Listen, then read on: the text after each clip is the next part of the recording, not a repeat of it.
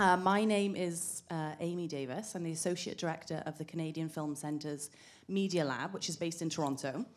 That means very loosely that I oversee a lot of the digital programming that happens at the Canadian Film Centre. So I have the pleasure of introducing creators like yourselves to new technologies, whether that's virtual reality, or to new platforms, whether that's YouTube or Netflix, and to help them grow sustainable businesses and properties that essentially make money.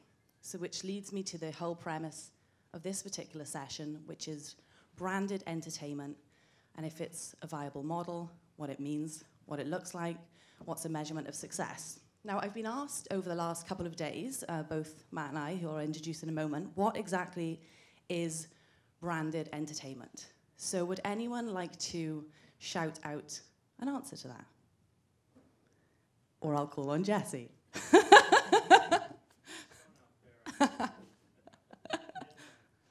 Would you like to give everyone an example of what is branded entertainment, Jesse? You know this more than anyone.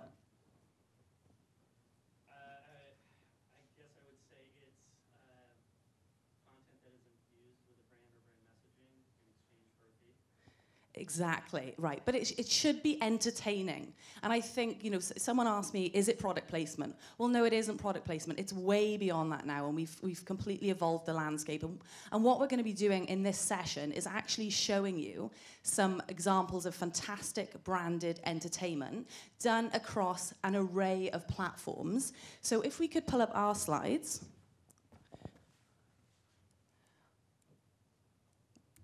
We will be covering a range of topics, and I want to keep this interactive, so do feel free to throw out questions on each, but we're going to be looking at defining branded content, creative versus media agencies, i.e., where's the money coming from, social media, touch as the first screen, and the experience economy. So again, feel free to make this as interactive as possible, but it's not going to be me answering all these questions. Luckily, I have brought an expert with me today. I have known Matt for too long, I think. And we've done this conversation before, I think, about 4 years ago. But the conversation has, of course, evolved, which is something that we're going to touch on as well. So Matt, Matt is actually a mentor at the Canadian Film Centre. He helps advise our creative companies on how they can work with the advertising industry. He is also the managing director of digital innovation for a really well-known agency called Sid Lee. And he's actually worked with brands SportCheck, Adidas, Facebook, to name just a few. So I'm going to introduce and hand over to Matt to Paola. Thanks. Cool. That was a good intro, right? You're welcome. So thanks, everyone, for showing up at 9 a.m. on a, what is it, Thursday? On Thursday? Thursday. Thank you. We've got a lot of content to go through, so we'll try and get through as much as we can. We've got a bunch of videos, a bunch of case studies, because we wanted to cover a really broad spectrum. As Amy said, we've known each other far too long. We've been doing these kind of conversations in Toronto, in Banff, at South by with Jesse, actually, at one point. So if at any point you feel like we're going too deep on something, you want us to move on, just tell us. It's okay. We won't. Thank you, Jesse. Yeah, Moving on. You will. Just to frame up, I think, you know, when we look at branded content and the breadth of it, I want to show you a portion of the Sid Lee reel, just because for me it kind of gives context of how big the space is. I won't play it all because it probably runs a bit long, but I'll play just the first little bit. A mobile app, an epic TV ad, a social community, a global event, an exhibition, a retail experience. What do these things have in common? To us, they're one and the same. They're all moments of truth that define your brand.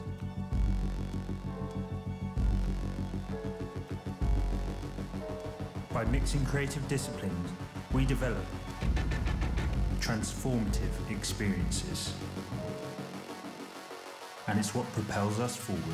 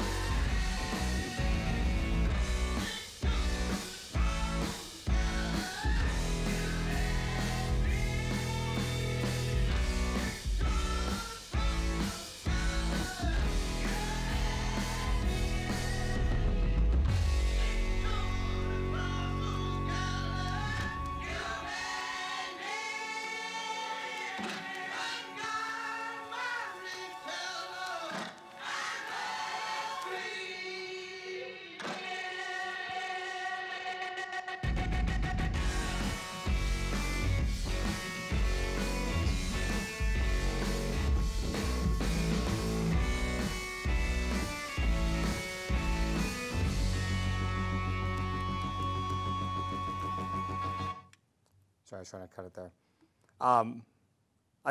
I wanted to show, I didn't want this to be too much of a Sidley thing, but I wanted to, when we kind of frame this, when we look at branded content and brand entertainment, it's not just about films, it's not just about TV, it's about the proliferation of devices, technology, and also real life events and experiences that where brands are trying to connect the people across all of them. So I think I want to kind of open up the spectrum on that to kind of just show the wide range when we look at what branded content is. When we kind of jump in, before we jump into examples and some of the stuff that Amy talked about, I want to do a little bit of a history lesson on why is branded content such a thing right now? Why is content the buzzword? Why is everyone talking about it? And I want to do a little bit of a history lesson to set that up. When we look at branded content and where it all started, it's not far off from what years ago when TV really took off, and Procter and Gamble created the soap opera, and created Another World, which ran for 50 odd years and made a lot of money for P&G as a production company, as well as a soap selling and detergent selling company as well. And that kind of set the framework for how creating content to sell product really is kind of not that far from what we're doing today. We just have more choices. The reality was, over time, that model started to break down because we started seeing we had more choices. We had PVR, we had on-demand services, we had people pirating. We had all these ways that people could control how to watch their content and also how to ignore advertising. And so the models have started to break down. In addition to that, you've now got multiple devices. And so, we're going to talk a little bit of, this touch first or this mobile first look. A lot of people in the film and TV community are still designing second screen apps or calling it second screen, thinking that the mobile device or the tablet is the second screen. And in reality, we're seeing that the device closest to you, the device that's in your hand and tactile and an extension of you, is actually the first screen, and the TV in the background is actually becoming the second screen. So that's changing a lot of how people are interacting with content. And we just generally see people have this attitude. The world doesn't want more advertising. No one, I don't think anyone, even in the advertising community, wants more advertising. So how do we find ways to connect with people in an emotional way to tell stories so they don't feel like we're interrupting the experience they're trying to have? So when we look at all that, from the marketing side, we've always done, from a traditional standpoint, the insight and desire. A lot of what we do is digging into consumer research, understanding the insights, understanding the needs of what the consumers want, trying to find that desire. How do we connect them? How do we find out what they want so we can find that way to connect them? And then I think in the last 20 years with technology and the internet, this level of utility and software has come into, okay, we have to make this useful. It's not just about throwing messaging in front of them. We have to give them something that they can use. So in our world, this is translated into making sure we've got great strategy and great story, but also leveraging that technology angle. And in the last 10 years, the big change has been adding this level of social media and this participation. I think we're seeing a whole generation of millennials that don't want to buy things. They're talking about the effect that the cloud is having on people's behaviors. No one wants to own media anymore. They don't even want to own a DVD. They don't want to own a series. They will just have it in the cloud and they'll access it when they want and they'll rent it. And that the value of the experiencing something has a higher value in their world than actually the ownership. So when we look at and so we were talking a lot. There's a lot of examples of who's doing this well, who's setting the stage. And I think when we look at realistically someone who indisputably owns the market on is you look at Lego. I mean, there is a toy company that, for all intents and purposes, could have been irrelevant. A plastic toy that had no relevance to technology, had no relevance to anything, and they went through such an incredible, reinvigoration of the brand to connect with people and become relevant again. And now, I mean, yes, their movie was a 90-minute ad, but it was entertaining as hell. It was awesome. People loved it. They've got video games. They've got this whole idea of how you can bring people into the story through the Lego movie, the create your own Lego figure and get people engaged in the storyline. You've got Legolands popping up everywhere for those real life experiences. Lego movie party ideas, who would have thought? And then obviously the toys, which are the back. So when we start to talk about brand entertainment and brands that get the fact that they can still monetize every piece of their media, this one we kind of want to put out there as a key example. So with that, Amy, I don't know if you want to come in. We'll kind of start off with what is branded content. Absolutely. So what is branded content? And we touched on this, just a moment ago with Jesse's definition as well. So we just want to show you some different and varying examples. And one that we want to touch on first of all, I had the pleasure of going out to LA, and I met Mark Crumpacker, who's the CMO of Chipotle. And they recently had run a series on Hulu called Farmed and Dangerous. Now, you'll look at this series, we'll show you a clip right now, and whilst you might consider it to be unbranded in a sense, I mean, their brand isn't present, their logo isn't present, but it does touch on the brand's ethos of sustainable agriculture. So their messaging is running through it, and they've managed to successfully marry that to the content, and in a very humorous way, let me add. So has anyone seen Farmed and Dangerous? A couple of you. Okay, perfect. So I'm just going to show you a clip I think you'll enjoy.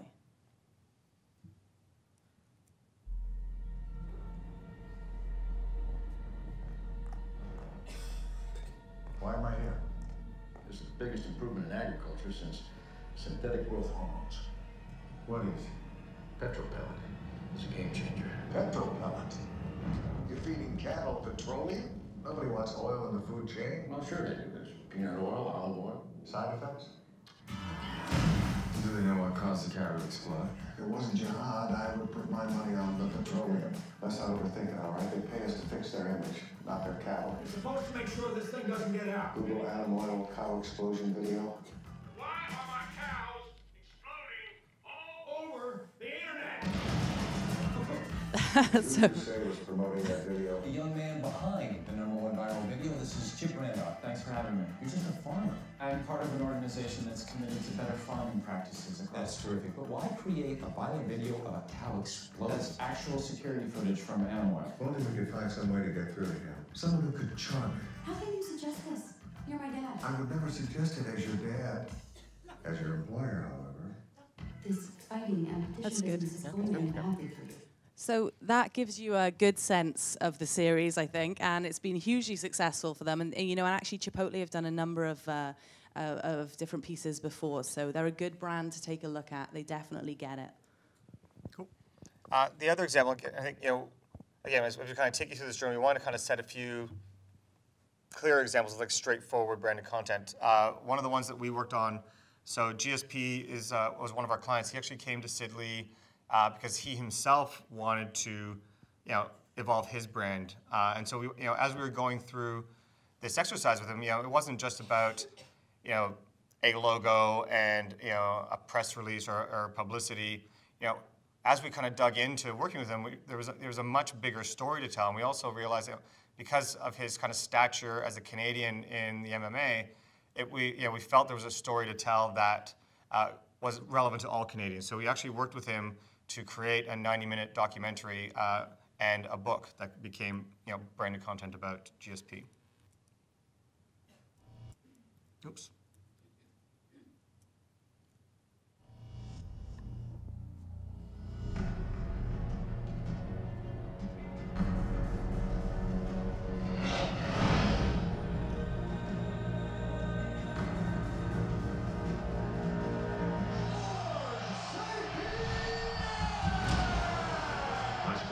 Controversial. In normal life, I'm a very peaceful guy, and what I do for a living is to win a fight. This is the hardest game in human sports. I want this movie to be very authentic. If two people enter a cage, the odds of victory should be roughly 50-50. But then there are the champions.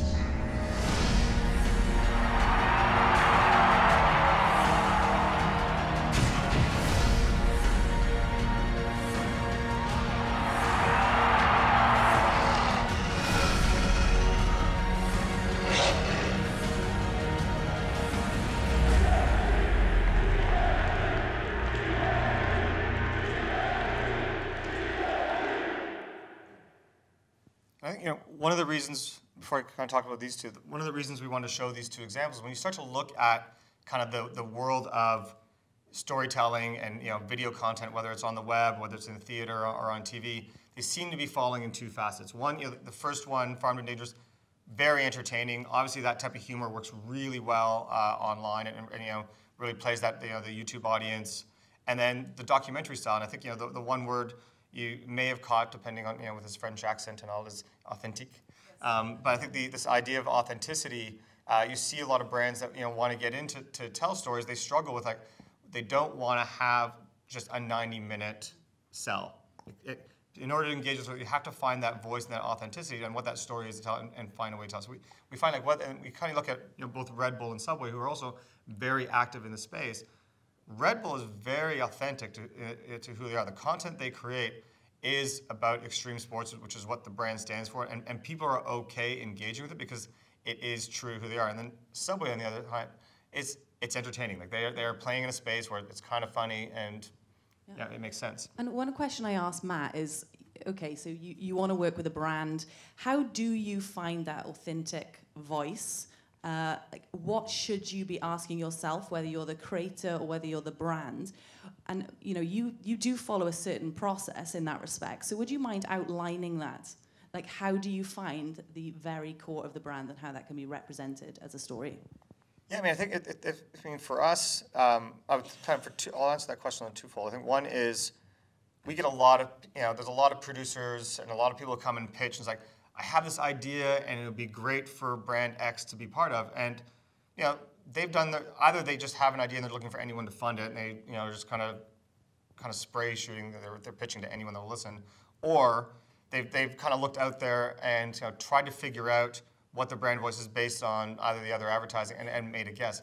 It really does become a conversation and a relationship that needs to happen with the agencies who work on those brands or the brands themselves to understand what is the brand's purpose. The most successful brands in the world do go through an exercise of why do they exist? If they were not going to exist tomorrow, would the world actually care? And they should have a purpose that is higher than the products they're trying to sell.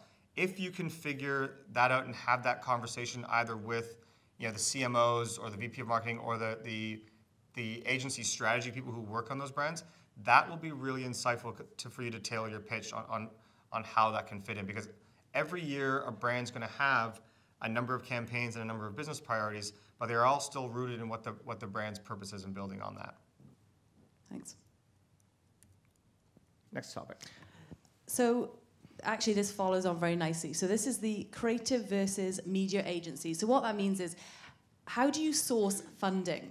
Who do you approach? How does the approach differ when you go to a creative agency versus a media agency? And also, just something that we'll touch on is, how can you go direct to a brand? Is that ever a possible avenue? So you're going to touch on this?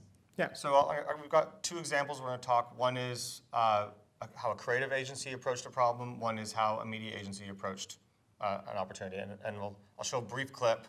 I won't show the whole thing again, and then kind of talk about the difference between the two. So this is the creative one first. There are pockets of our society that are not just broken, but frankly sick.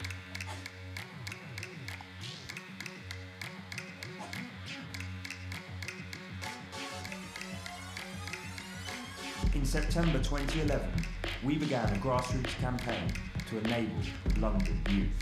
32 talents from London's 32 boroughs became our 2012. A series of 32 documentaries and local borough printouts showcased their skills. A track telling their story became a TV ad inspiring others to do the same.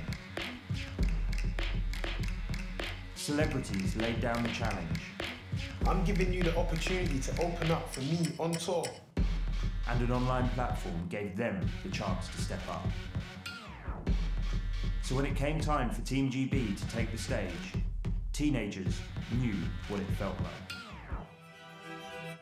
So that's an overview, just kind of quick again. I want to kind of make sure we get through all the examples. So in that example, from a creative standpoint, is Adidas was trying to solve a problem. So the insight was, how do we engage youth in the Olympics and get them talking about it? And they did that through by identifying people at a local level and getting them to create documentaries to get the word going. The creative agency came up with the idea. They got the insight. They came up with the idea, sold the idea into the client, but then they worked with the film community to actually partner to help bring those stories to life. I think in a lot of cases, the agencies, their value proposition is really being able to come up with the idea, but they do need to partner out in the world to actually bring the stories and work with professional storytellers to make sure that these stories are being told authentically.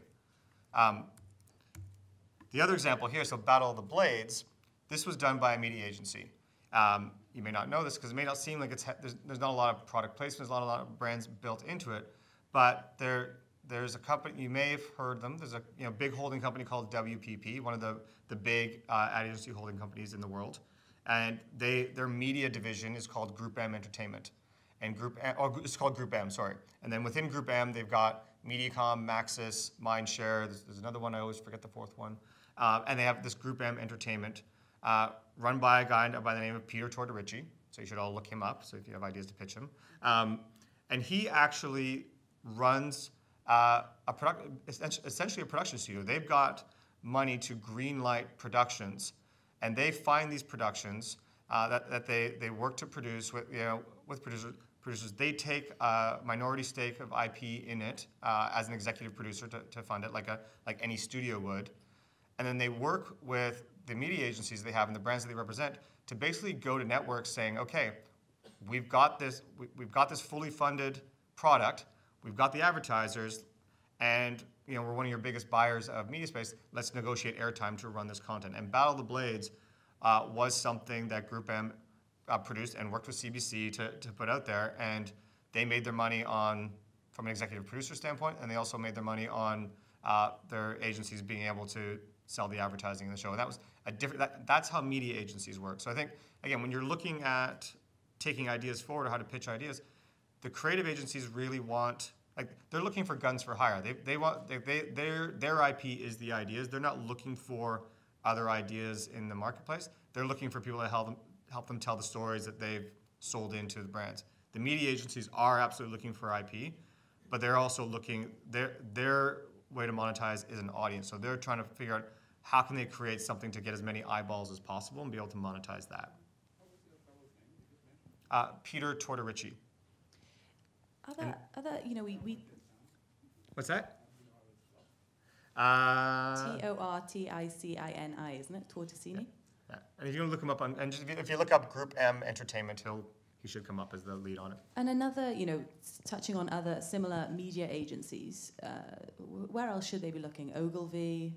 Yeah, I mean, Ogilvy Entertainment, absolutely. Yeah. I mean, they're looking at stuff. They're also part of WPP.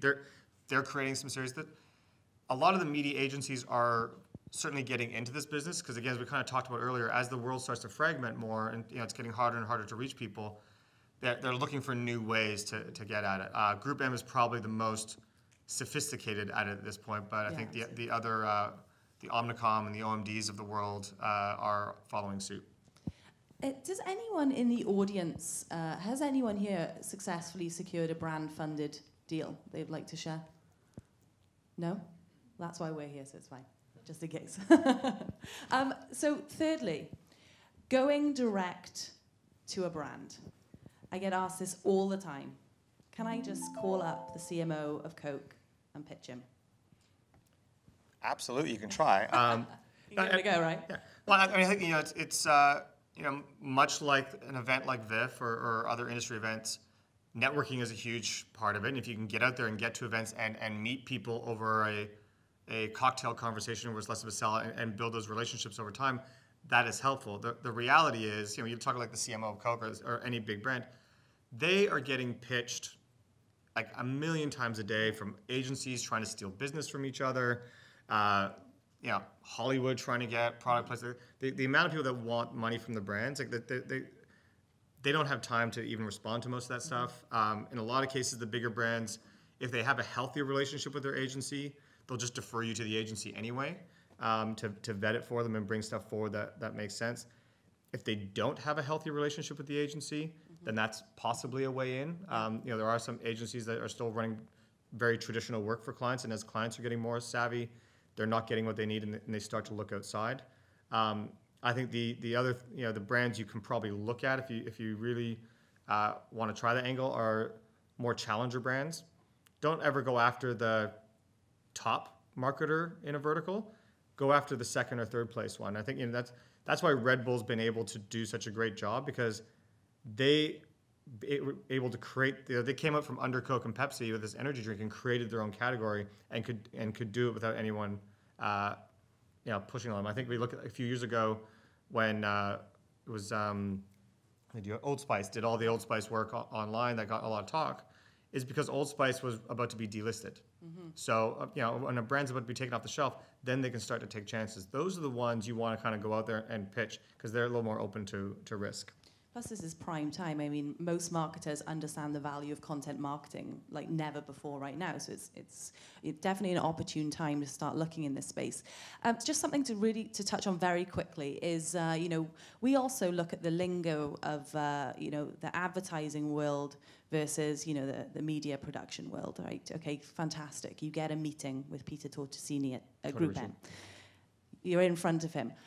But there's certain metrics, there's certain numbers that he is going to want to see, or you're going to be out of that door as fast as you came in. So can you talk a little bit about the language and the metrics that the ad world needs to see?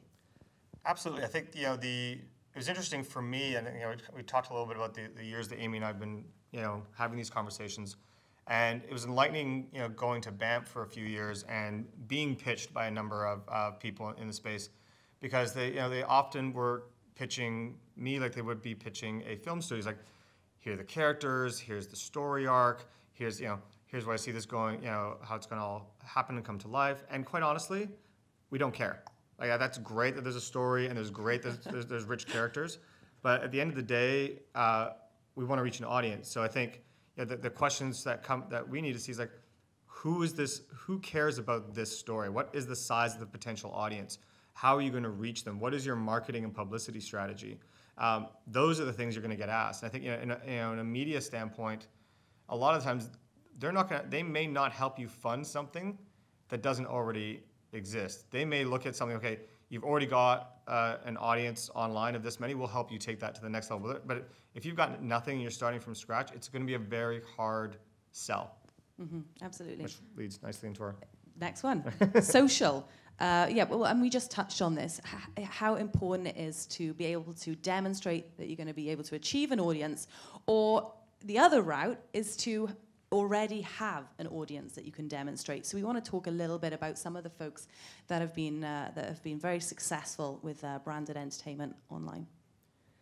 Yeah, I mean, I think in two very real examples, equally, well, maybe more. Epic Meals is probably a little bit more successful nowadays, but equally success in the place, and probably if you're starting out with an idea, likely the route to follow. They both started on YouTube. They created their own shows. They bootstrapped it. They got funding. They made their content. They were able to monetize that content through their YouTube partnerships and be able to get ad revenue from YouTube.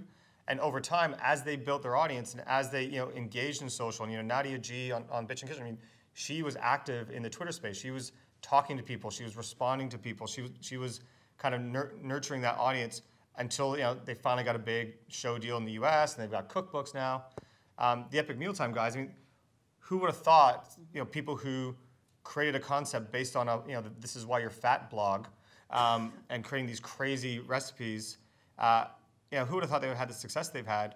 I think one of the interesting metrics for me on this one, so not only that they found an audience and they built an audience, they're also able to see from an analytics standpoint through Google and YouTube that every time the word bacon appeared in the title of one of their videos, their numbers were infinitely higher than the non-bacon episodes. So they're like, all right, we're the bacon guys. We are just going to make, because they were able to make, they were making bacon and able to monetize that and make a lot of money off that. And now they've got a show down in the U.S. again. And then they got Maple. Yeah. Bacon, what a lovely fit. And that was exactly it. I mean, once they kind of became the bacon people, they had the power to go to Maple Leaf and say, we've got this much audience. We own the bacon conversation online. You can be part of this, or we'll just go to the next person that sells bacon and ask them. And I mean, there's definitely more examples as well. The CFC is actually running an event in a couple of weeks exactly to this point, where we're going to be looking at some of these successful YouTube creators and how they've managed to amass millions and millions of followers. And there's, similar is, take a look at Rhett and Link. They do a ton of work with brands. They started on YouTube, now they have their own established production company. They have brands flocking to them to integrate, to be able to be in front of their audiences. Yeah, when at a previous agency, we worked with Rhett and Link years ago. And again, we were working with a brand, Alka-Seltzer, that was clearly not relevant to anyone that wasn't already old and getting close to death, so their audience was literally dying off. And they needed to find a way to be relevant. And we partnered with Rhett and Link, and we sent them on a U.S. tour of food trucks and just really crazy barbecue festivals. And they weaved Alka-Seltzer in a fun way into the story. And again, it made it relevant and people engaged with it because they had a younger audience, which is what Alka-Seltzer needed to do. We look at, just got a few other kind of top lines. We look at how a brand approaches it. Again, some simple ways to engage in social. When Audi launched their R8, it's such an aspirational car. So many people wanted it. They realized that people on Twitter were already using a hashtag called Want an R8. Like, people were talking about it. Everyone wanted this car. They didn't have enough of them. Obviously, it's super expensive. So what they then decided to take advantage of this existing behavior, they created a campaign where, as people put this hashtag out there into the world, they would show up on their doorstep in the morning with an R8, and they'd be able to drive an R8 for 24 hours. And they rigged the car with cameras, and they created documentary content about people engaging with the R8, and it gave them a bunch of more content to push out there into the social space. AT&T's done a lot of stuff. They did a online summer series last year where you could follow a bunch of students on their summer vacation across all the different social channels. So again, this appeared across the Tumblr and Twitter and Facebook, and again in the platforms where the audience was engaging. Because again, AT&T, it has a vested interest in getting people to use more devices and use their mobile phones. So they want people watching content on their phones and tablets. This next one I'm going to show you, we worked with Facebook to launch the Messenger product in Mexico. This is the true story of Chris, who had never left his hometown, and how 1,520,000 people showed him an entire country. This is Small Town Boy, a journey around Mexico using just the Messenger app. Chris's journey began on the Facebook Mexico homepage, where people were invited to decide where he would go, give him tips on what to do, or even meet him in person. We documented his journey live as old and new friends reached out to him on the timeline, a separate personal page, and on Messenger itself. Thanks to these connections, he discovered new places, met new people, and experienced amazing new things.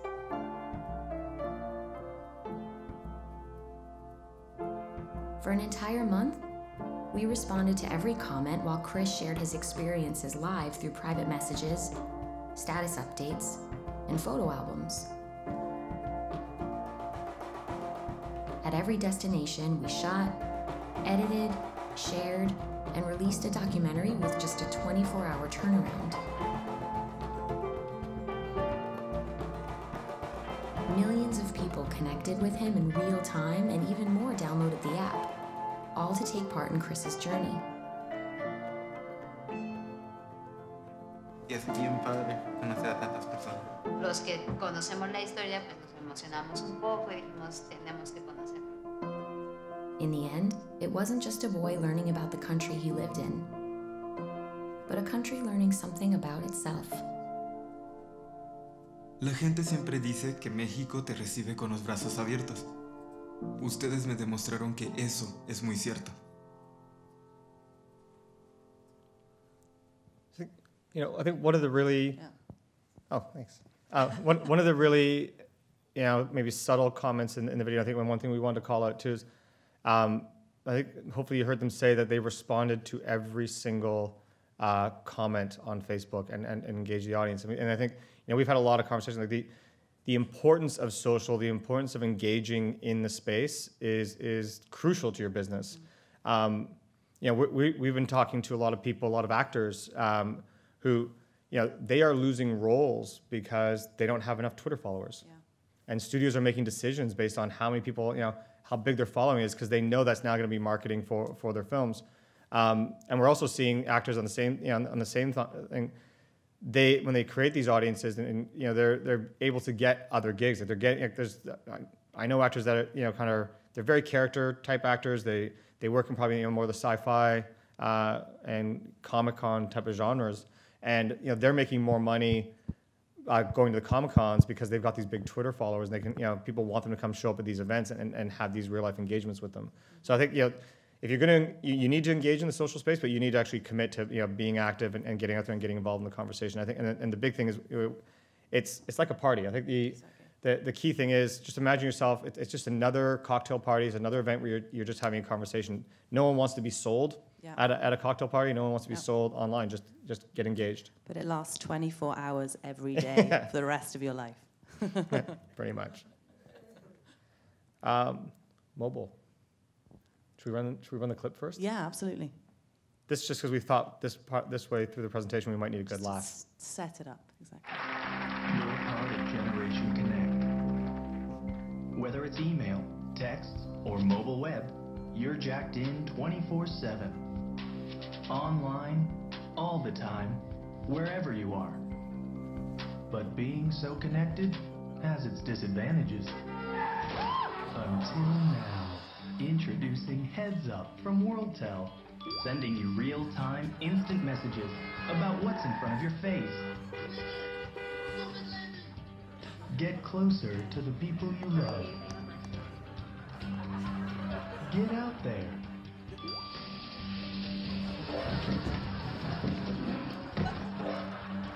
Get moving in the right direction. So when life gets in the way, get heads up and get back to business. With Heads Up from WorldTel, always be there. I'm going to patent that app right now. It's true though, isn't it? Absolutely true. And so going back to Matt's point earlier, you know, it's not always the television that is the first screen. In fact, it isn't necessarily the television that is the first screen in this day and age, as so aptly pointed out. So, yeah, and I think, you know, mobile. I think every client we have right now is trying to figure out and sort out their mobile strategy, because, you know, we're seeing across the board, whether it's, you know, a car company, whether it's a bank, whether it's a consumer packaged good, 60% of the traffic to their website is coming from mobile devices and smartphones. And a lot of them don't have mobile-friendly sites. So that's a big fix that's happening in our business. But, you know, it's a behavior. And I think, you know, as we start to, as we as content producers look at that device and that behavior, how do we kind of revisit how we approach what we're doing and think of content in different ways? You know, it's not just about, you know, long-form storytelling or short-form video storytelling. There's other ways to engage people in content. You know, you look at, there's a bank in, I think it's in Australia or New Zealand, called Westpac, and they created this little fuel gauge app that connects to your savings account. So when you're shopping and you're like, should I buy those shoes? Should I not buy those shoes? It's a one-click, and it's basically telling you how empty or full your bank account is in a very quick icon, and they've been able to put that onto a smartwatch already. So again, it's going with where the technology is going and where people are going to create these great uses. We've done some work with Videotron, and, you know, several years ago they saw this trend happening. They realized that, you know, a bunch of their customers were moving into mobile and they didn't have content, so they wanted to create a mobile television network, basically. This one's a little racier because it's French.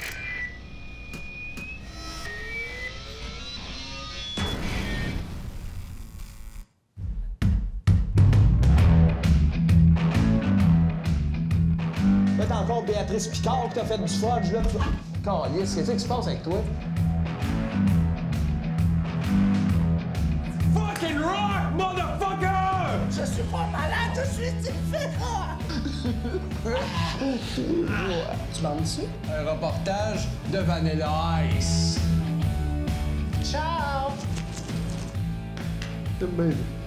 Toi, t'as spoté la viande tout de suite, hein? Yeah!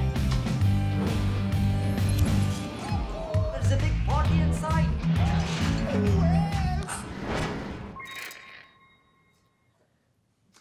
And I think, you know, had to show something with some swearing and some nudity in it, right? So, At least once. but I think when you start to look at the mobile space, I mean, I think, you know, obviously a lot of the Canadian industry depends on, you know, there's grants and tax credits in the space. And as we're catching up in this space, you know, there's a lot of innovation funding that's pushing to get content because people are using their mobile phones and people are trying to create stuff for that. So I think it's another opportunity, again, to rethink if you've got some ideas on how to approach it from a mobile first standpoint.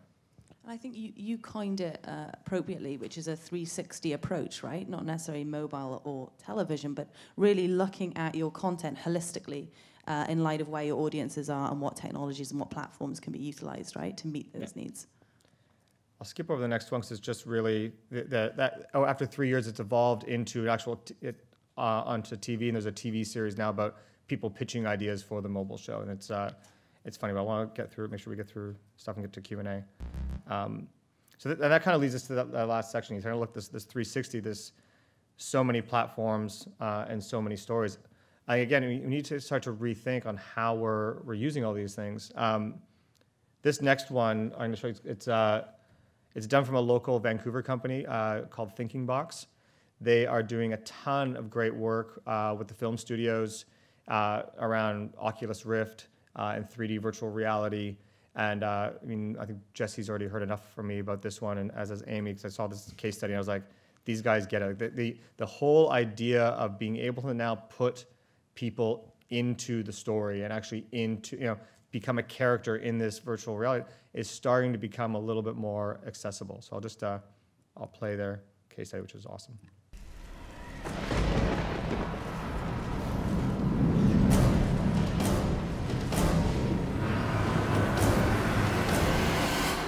For most, the average film-going experience is completely passive. So for the film Into the Storm, we created an immersive 4D activation featuring the Oculus Rift DK2. We invited users into a custom booth that included gusts of wind and intense bass rumbling as we put the user in a scene inspired by the film. They were then able to share a live feed of the experience with their social networks. And this is how we made it.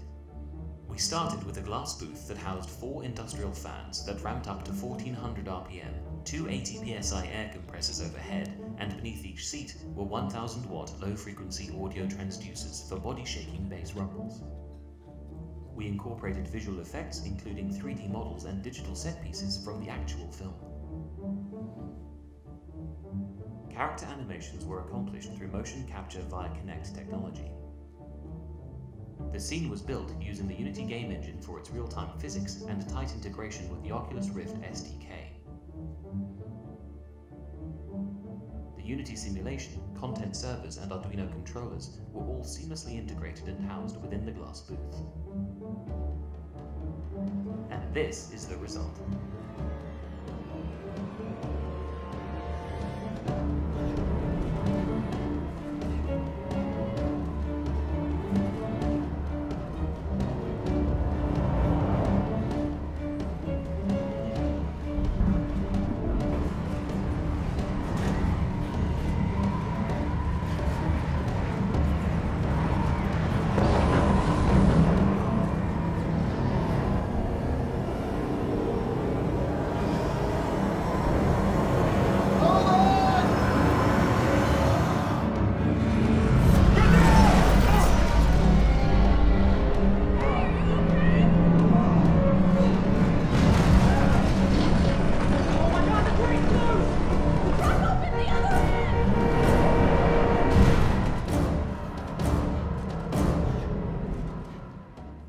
Premiering at the San Diego Comic-Con, the activation has traveled across the US, down to Latin America, and over the Atlantic to Europe.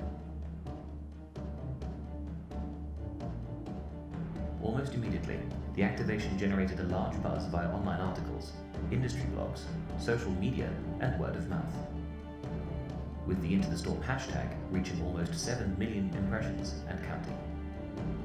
The results are clear, that movie fans were thrilled to become a part of the film.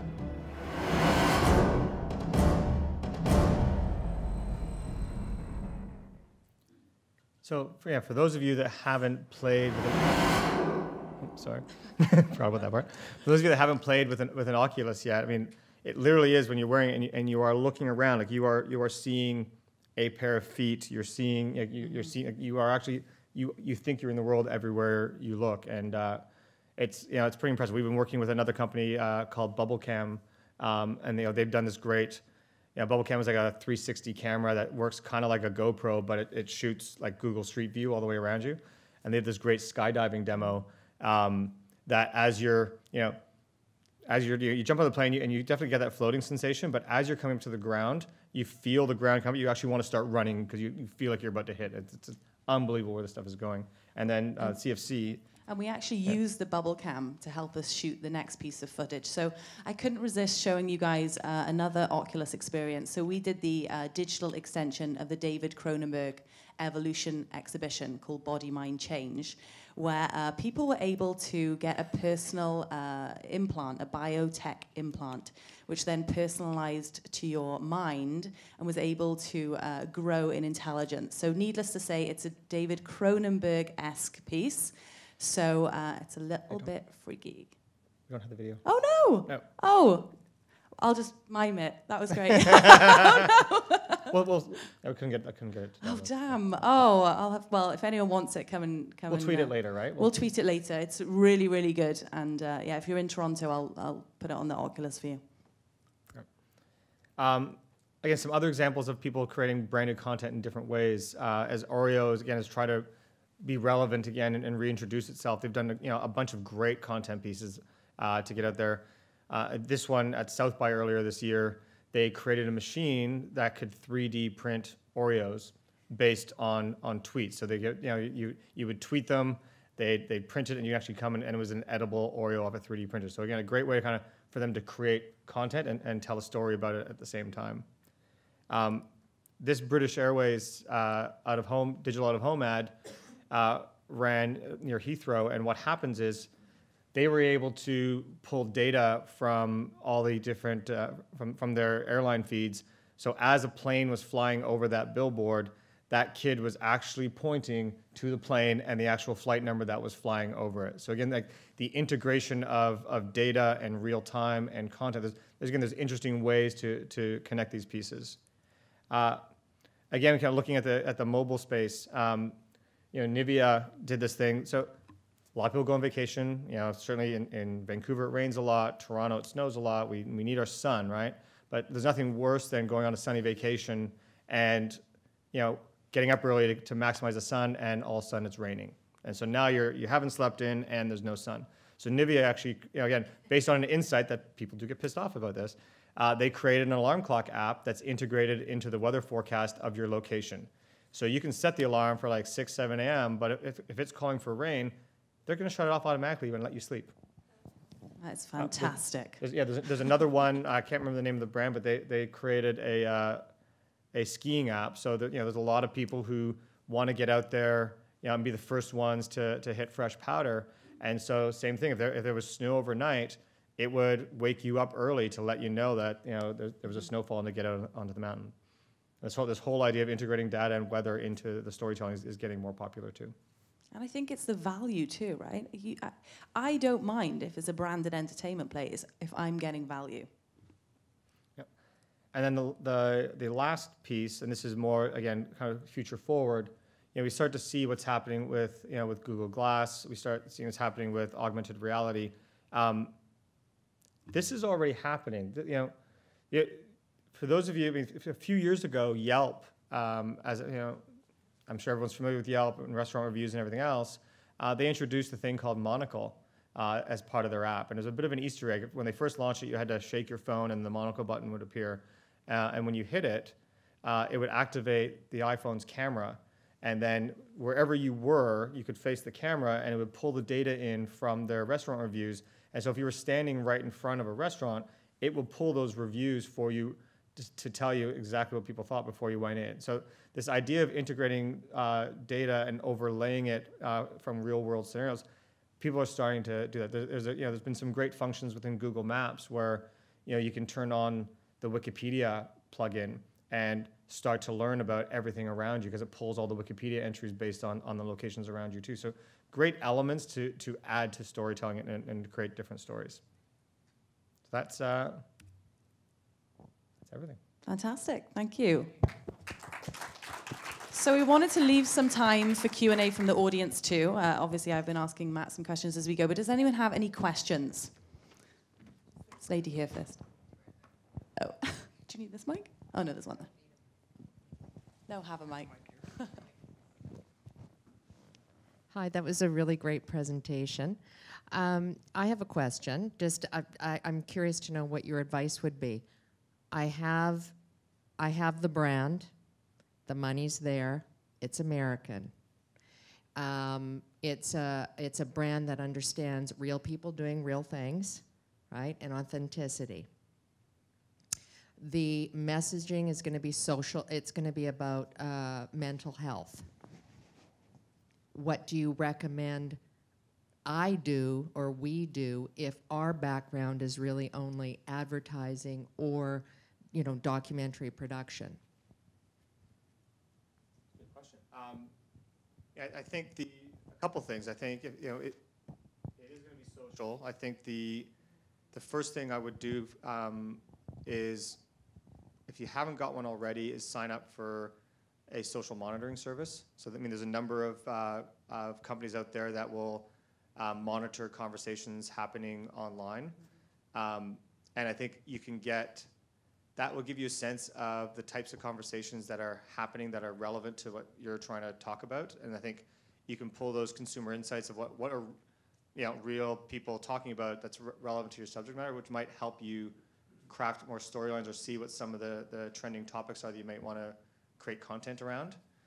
I think the other thing that's a free tool out there too is Google has Google Insights, and that will tell you what popular searches are, and you can start to bucket a bit of a content strategy, again, based on what the language people are actually using. I think that might be an interesting place to start, because it is rooted in fact, so that depending on yourselves and the client, you can go to them saying, hey, here's what's actually happening in the space, so let's address this. I would start there. And I think then I think the social monitoring tool will also tell you where these conversations are happening, and then that'll give you an idea of what ecosystem to create, because that type of content may be more relevant in some platforms than others, depending on where people are wanting to have this conversation. Can I ask a follow-up to that? Yep. Does it, I mean, are we thinking sort of outside these geo borders? I mean, I simply don't think that something that is American is limited in that space, and particularly with this shoe company, I don't think they would want to either. So, being Canadian in working, in that space, do you sort of look at all of North America, or do you do sort of world surveys on this type of thing when you're looking at these social monitoring services? Yeah, I mean the beauty of all these services is, the social web. You're right. The social web is the social web, and these conversations happen globally, absolutely. But it depends on where the brand exists and where they want to tell these stories. You can actually narrow down your search to, okay, I just want to understand what's happening in the US or in North America, so I make sure that I'm creating content for this audience. Because again, not knowing the subject matter that you're leaning towards, it might be a very different conversation culturally.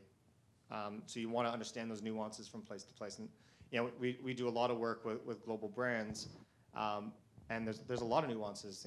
How you connect with people in Asia versus North America, or Africa or South America, is all very different. There's another question. I think up here first, then I'll come back to you and you. Could you tell us how Chipotle linked Farmed and Dangerous back to their brand? How it linked? Well, it not explicitly through the content. I mean, because of the subcontext of the whole messaging, which linked back to their wider, wider message of sustainable agriculture, it then, by the by, led back to Chipotle. And they've done similar content plays, but I mean, I don't know the company in terms of a rise of, products sold, for example, but I certainly know that the brand saw a dramatic increase based on that series. Yeah, and I think I think that probably more from a media angle too.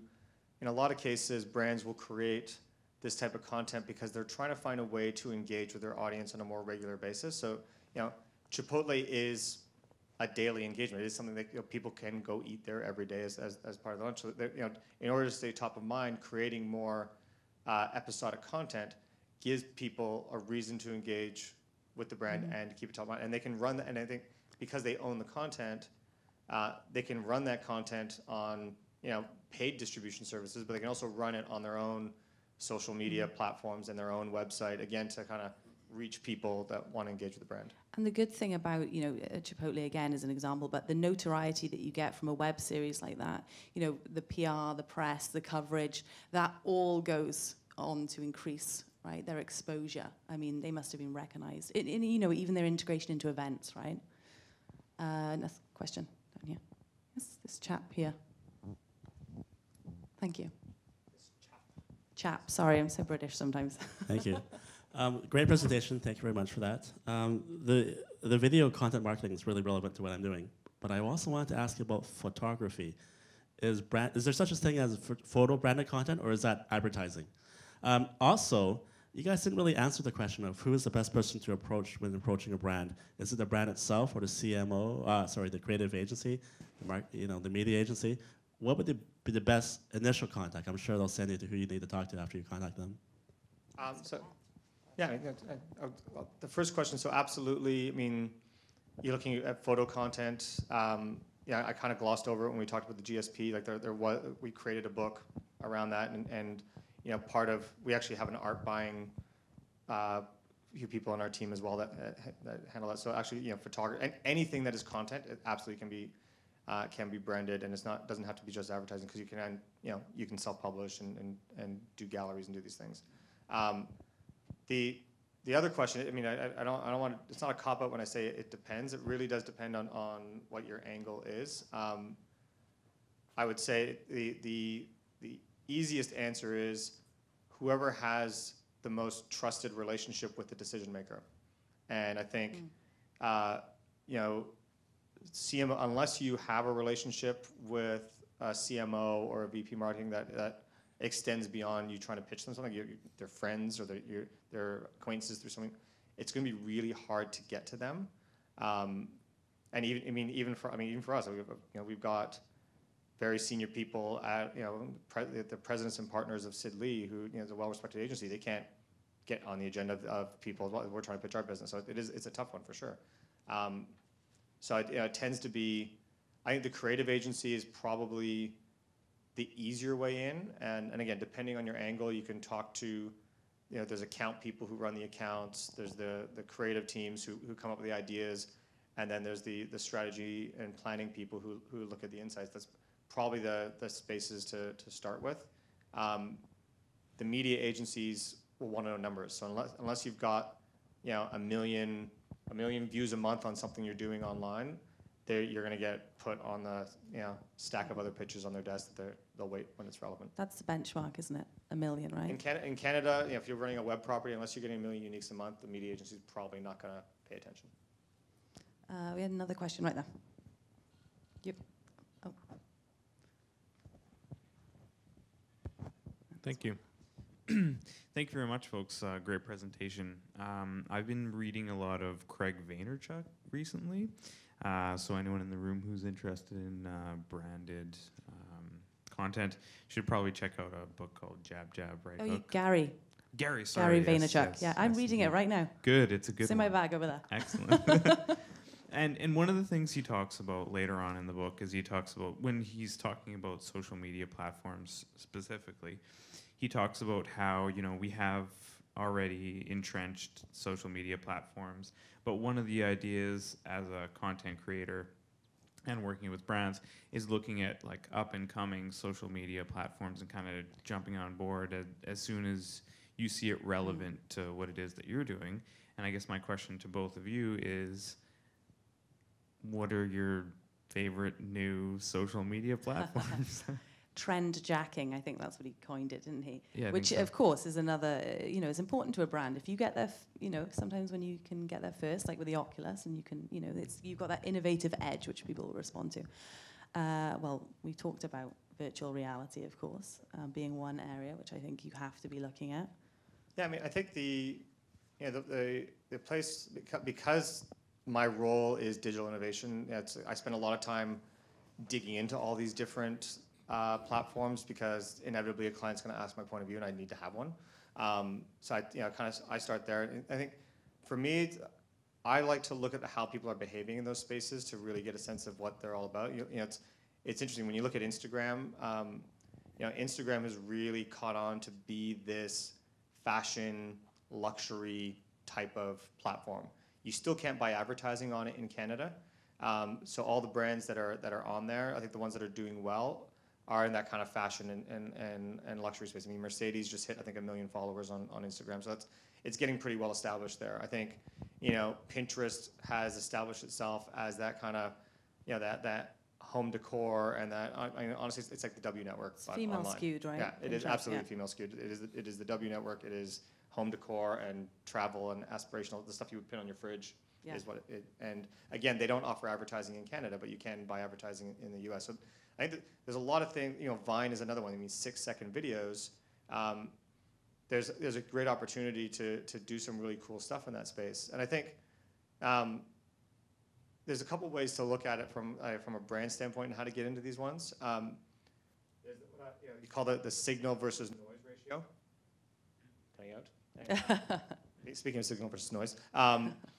But you can stand, like on Vine right now as a brand, you can stand out because not a lot of brands are on there. And as long as you're doing interesting stuff, you can kind of, you can get out there. Instagram is getting flooded with brands. So you've got to start market your Instagram account to get followers. So it's, I think if you've got a brand that wants to take chances, they can try some of those new ones. I think Tinder, people are playing with. Again, it works for certain brands. It can be an interesting one. But again, though, you have to be incredibly careful as a brand if you're going onto these platforms, right? It doesn't work for all. It really doesn't. So we That kind of answer your question? answered your I rambled around a question. bit. Yeah, I think you were looking for new platforms, but augmented reality, virtual reality.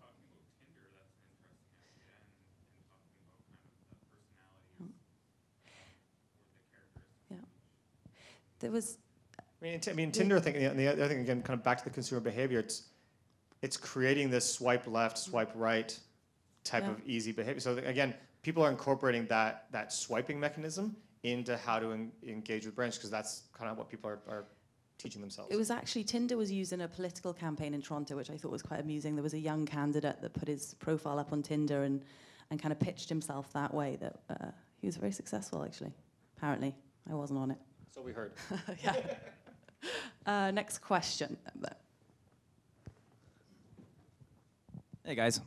Hello.